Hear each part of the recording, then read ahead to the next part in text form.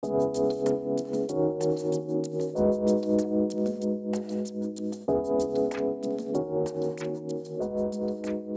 and welcome to this Level 3 Mathematics in Context training video for Pearson Edexcel.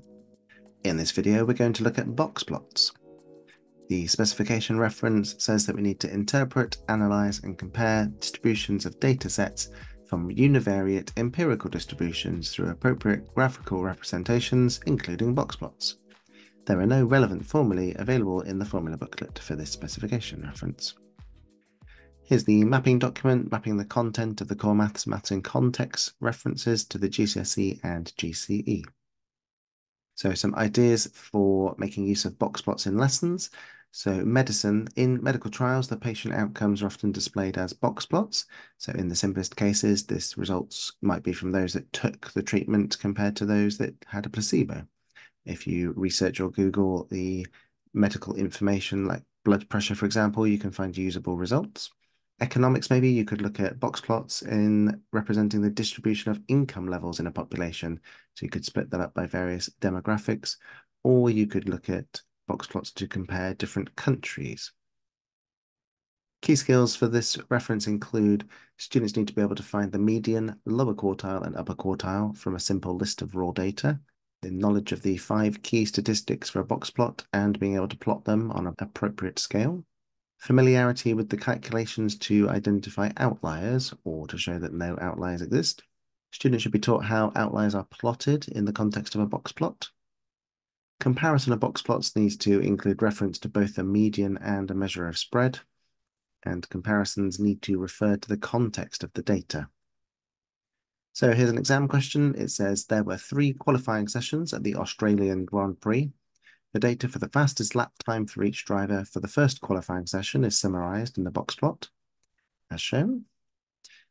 This table below gives information about the fastest lap time for each driver for the second qualifying session, and there are 15 drivers and times in that table.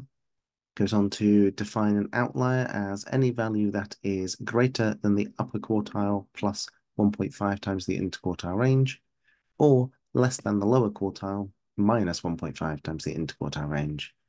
And then the question asks us to, using the data for the fastest lap time for each driver for the second qualifying session, show that there are no outliers.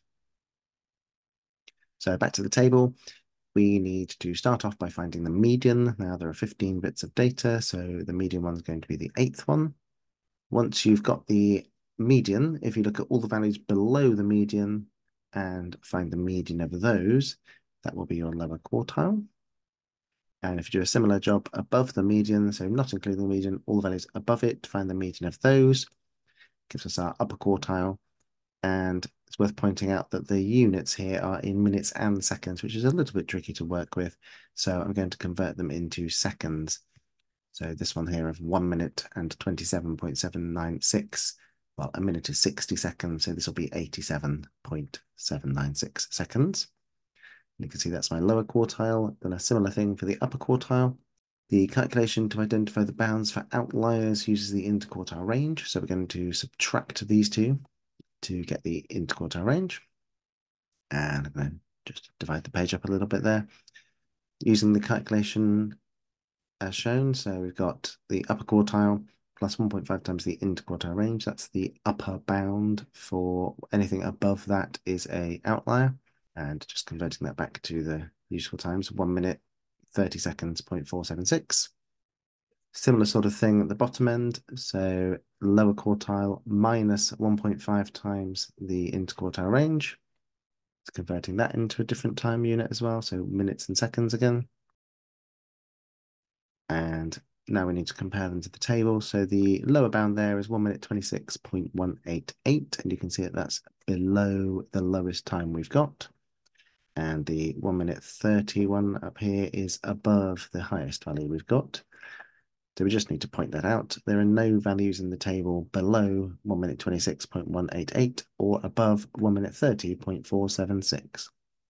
Mark scheme for this question then gives us a method for finding either the lower quartile or upper quartile, gains 1 mark, a method mark for the full method to calculate one of the boundaries, and a final mark for having both figures and identifying that there are indeed no outliers.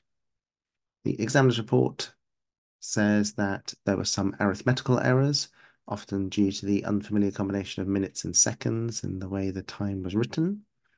A common reason for not gaining the final mark was due to not clearly comparing the calculated values with the minimum and maximum data. So several students were able to find those important values, but didn't clearly show that there were no values beyond those from the data.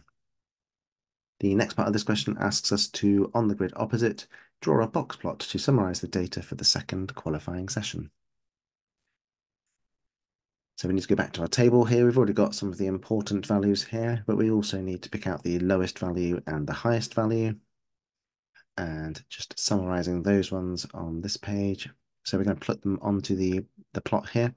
You'll see that the x-axis has already been filled in for us, and there's 10 gaps between each of them. So each little gap is 0.1 seconds. So 1 minute 26.9 is going to go just there. And you'll see that because the original box plot was drawn with 6 squares, I've chosen to go make it 6 squares as well. Need to put further lines in at the lower quartile, median, upper quartile, and then the highest value, joining the middle ones up to make the box, and then continuing the whiskers out to extend to the minimum and maximum values. So mark scheme for finding a median, which can be in the previous section as I did, or could be on the table. 2 further marks for a correct box plot drawn and labelled, and you can get 1 of those marks if you are mostly correct, so up to 2 errors with plotting it. The examiner's mark scheme says that a lot of correct answers were shown here. There were some errors from inaccurate plotting, and some students didn't include tails to extend out to the minimum and maximum values. Part B of this is use the box plots to compare the 2 distributions. So as a reminder, that's what our box plots look like. So there's 2 marks here. We need to make 2 comments, one about the average and one related to the spread of the data. It is box plots, so we're going to be talking about the median average. For example, the second qualifying laps were faster on average as they had a lower median time. And we need to talk about the spreads. So the first qualifying lap times were more consistent as the interquartile range is smaller. This is shown by the narrower box than in the second qualifying lap.